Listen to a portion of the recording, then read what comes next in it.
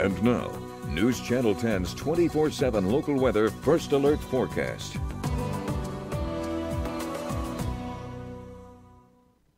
Hi, Kevin Selle in the Weather Center. Boy, we've had a streak of hot days, and we're looking at a little bit.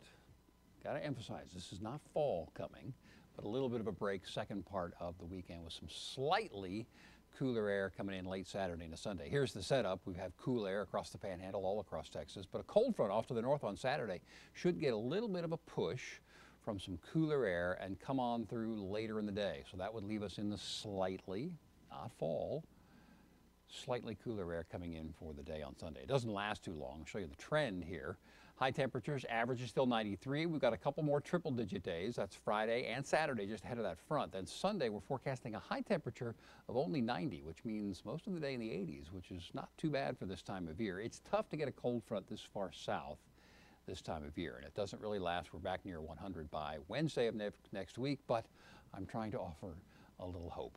Temperatures drop in the early mornings as well with that front. Will be mid-60s, which would be just a touch below average Sunday and Monday mornings. But the day on Friday, it's another hot day. Upper 90s, triple digits for a number of spots. There is still that small chance for an isolated shower or thunder shower in a couple of spots in the evenings primarily. So as we go through the day on Friday, we'll start the day pretty quiet.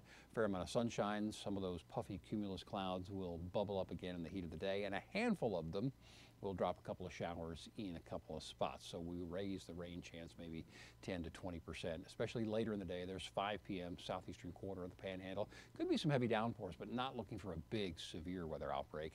And most of those should be done as we get into later in the day Friday night. So into the day on Thursday, we've got scattered showers and thunder showers, slightly higher rain chance for severe weather mainly to our north. Friday, here's what it looks like. Again, some rumbles of thunder, and again, a few rumbles of thunder possible on Saturday. Here's that 7-day supercast.